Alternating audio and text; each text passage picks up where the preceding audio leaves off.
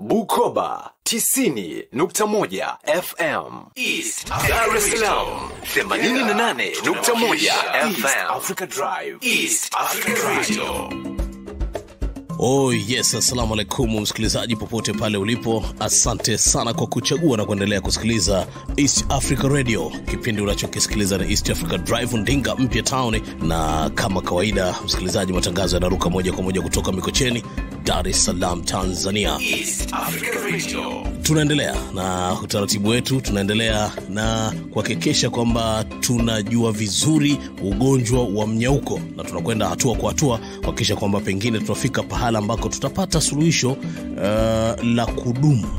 Nia hapa ni kutafuta suluhisho la kudumu ili kuweza kuwa na usalama wa chakula, lakini pia kuinua vipato na kuimarisha uchumi wa watu wa mkoa wa Kagera, ambao hasa ndizi ndio tegemeo lao. Ndizi ndio chakula, ndizi ndio uchumi, ndizi ndio kila kitu. Katika vipindi vitatu mfululizo vilivyotangulia umeweza kusikia vitu mbalimbali. Umesikia kuhusiana na wakulima kwa namna ambavyo wanaendelea kupambana kwa sababu maisha ni lazima yaendelee, na umesikia pia wafanyabiashara wakilalamika kwamba baadhi ya ndizi, aina za ndizi hazipo tena, lakini hata zile aina zilizopo zingine si kama zamani, kwamba pengine zimekuwa ndogo na kadhalika na kadhalika.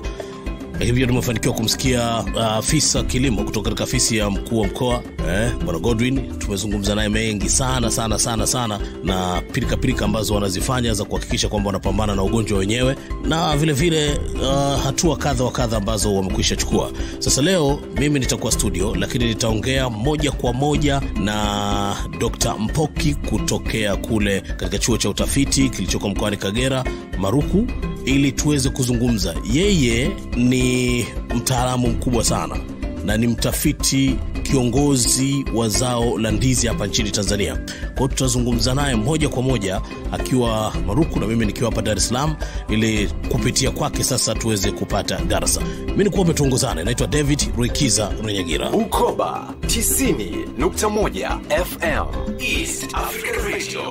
Together tunawakilisha. Hii ni East Africa Drive. Naam. Sasa karibu ili tuweze kupata darasa letu. Dr. Mpoki, karibu. Nashukuru. Mimi naitwa Dr. Mpoki Shimwera, ni mtafiti mwandamizi kutoka kituo cha utafiti Maruku, lakini vile vile ni mtafiti kiongozi wa zao la ndizi Tanzania. Ni ugonjwa wa Myauko ni ugonjwa ambao kawaida unakausha migomba. Sasa kuna aina mbalimbali za Myauko.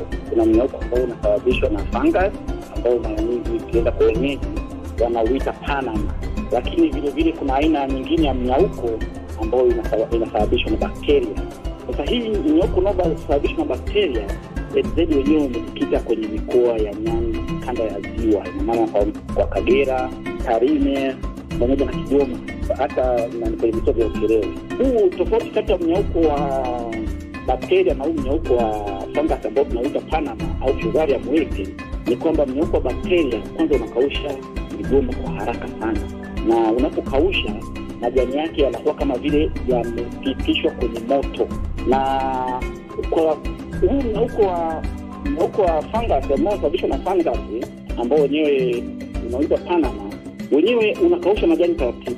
Kuna majani yanakuwa kama ya njano, alafu baadaye majani yanaanguka kwenye mgomba, katika pale yanapoingia yanakuwa kama vile yametengeneza skate.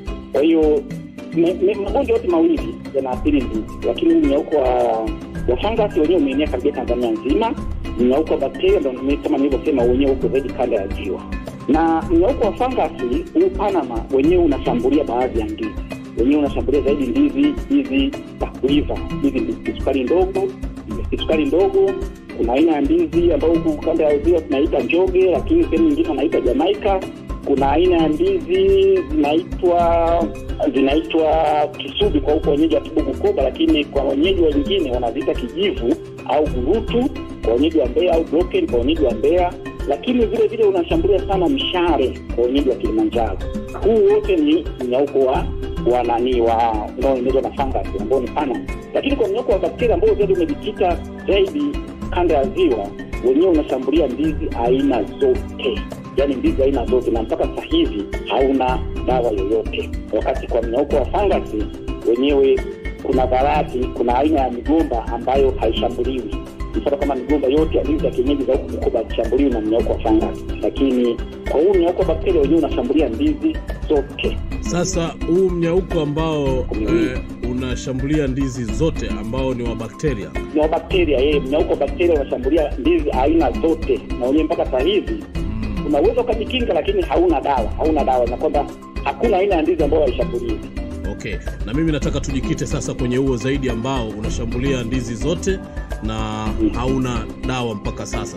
Sasa ni nini ambacho mnakifanya mpaka sasa kama watafiti kuweza kukabiliana na ugonjwa ili maisha yaweze kuendelea? Kwa mfano kwa watu wa Kagera na ndizi ndio uchumi, ndizi ndio chakula, ndizi ndio kila kitu. Sawa. Ndio. Sasa kwa upande wa myauko wa bakteria zaidi tunatoa elimu, na tumeshatoa elimu sana kwa wakulima, kwa sababu wenyewe una uwezo wa kukinga. Kama mkulima akifuata masharti kuzuia maambukizi kwenye shamba lake, basi anaweza kujiepusha na huu myauko. Kwa sababu kitu kikubwa kinachosababisha ueneaji mkubwa wa huu myauko wa bakteria ni zama za kazi. Tunasema hizi tools, na maana vifaa vya kazi mashambani, mapanga, machimbuo, pamoja na kwa huko Bukoba tunasema viosho hivi vya kukatia majani. Vyote hivi vinaenezwa, lakini vile vile unaenezwa kwa kupitia njia ya nyuki au wadudu wanaotembelea uadume, ile uadume unaotoka kwenye ndizi ile la mwisho baada ya ndizi kutoa ua. Lakini vile vile unaenezwa kupitia mbegu.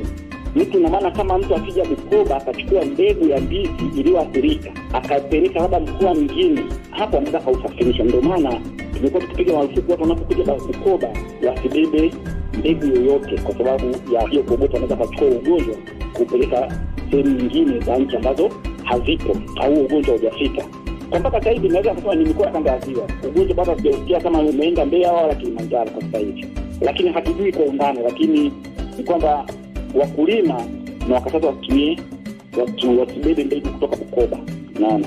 Kwa hiyo kama mkulima akifuata masharti kwamba kila anapoona kuna ugonjwa kwenye shamba lake, kwanza inabidi kwanza azijue dalili zake. Dalili za kwanza ni kama majani yananyauka na kama yamebadilika kwenye moto, ule mkungu akikata ile ndizi, akikata ile ndizi yenyewe tunda la ndizi, unakuta ndizi ndani zimeoza na zinanuka.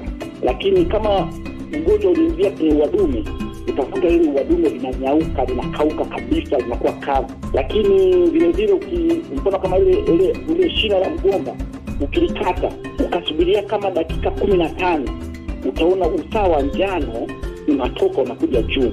Hizo ndio dalili za mgomba uliougua huu myauko wa bakteria. Kwa hiyo tunachoshauri cha kwanza ni kwamba mkulima anatakiwa apande mbegu zilizo safi kutoka kwenye chanzo salama. Kama ana shamba limeshaugua, basi anatakiwa kazi zote za shambani anapozifanya, basi zile zama zake awe anazipitisha, anazifanyia sterilization kama vile anazisafisha kwa kutumia jiki. Unatumia jiki kiasi gani? Unatumia tunasema kwamba ratio ya jiki na maji, inabidi jiki na maji ni kama 1:2, na maana kama 20% ya jiki. Okay. Ama unapeleka kuchoma kwenye moto. Hiyo ndio njia ya sterilization ambayo sasa tunashauri wakulima. Kwa hiyo pamoja na kwamba tunasema matumizi ya jiki yatumike, lakini jiki ile inabidi kichanganywa, mkulima aitumie ndani ya masaa 2, kwa sababu jiki inapoteza nguvu hasa ikipigwa kwenye jua. Inafanya oxidation, kwamba inapoteza nguvu zake baada ya muda. Kwa hiyo baada ya masaa 3 mkulima inabidi achanganye jiki nyingine, na kwa sababu jiki ziko zinapatikana Tanzania nzima, ni vizuri wakulima wanazitumia.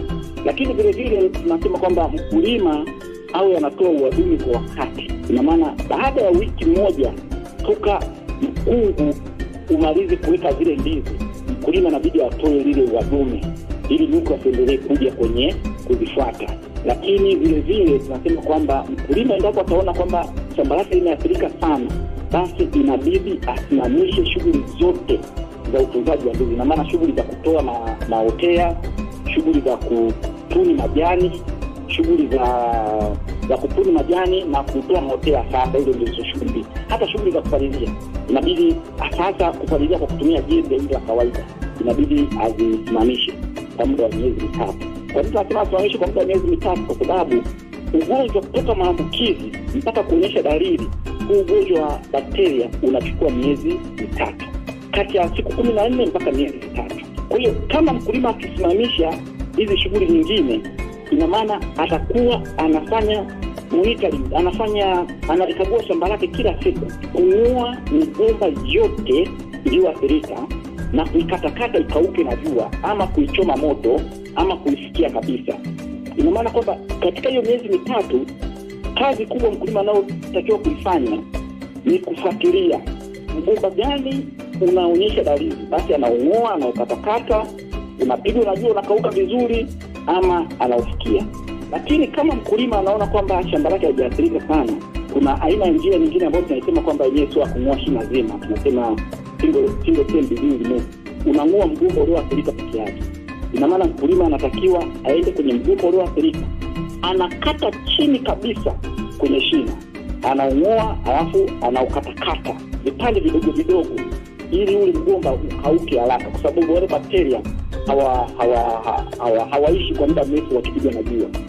Kwa hiyo tunasema kwamba aukatekate, ukauke, au kama akiona bado kuna mvua nyingi anaweza kaukatakata akaufukia kwenye shima refu, ili wale bakteria wasikae kwenye udongo, kwa sababu endapo atakaa kwenye udongo, mizizi ikagusa ile eneo ambako, kwa sababu mara nyingi ugonjwa unatoa ule usaha, mizizi ikaenda kagusa ule usaha, basi maambukizi yanaweza kapita kupitia kwenye njia ya mizizi.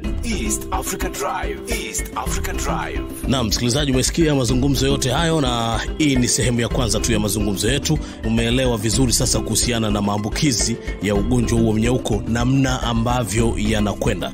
Huyu ni mtafiti mwandamizi kutoka katika kituo cha utafiti cha Maruku, na ni mtafiti kiongozi wa zao la ndizi hapa nchini Tanzania. Mimi naitwa David Rekiza Runyagira. Tukutane tena katika sehemu ya 5, ambako nitaendelea tena kuzungumza na Dr. Mpoki, ili sasa tuweze kujua wanafanya nini na wanaelekea wapi kutafuta suluhisho la kudumu. Hii ni East Africa Drive, Dar es Salaam 88.1 FM.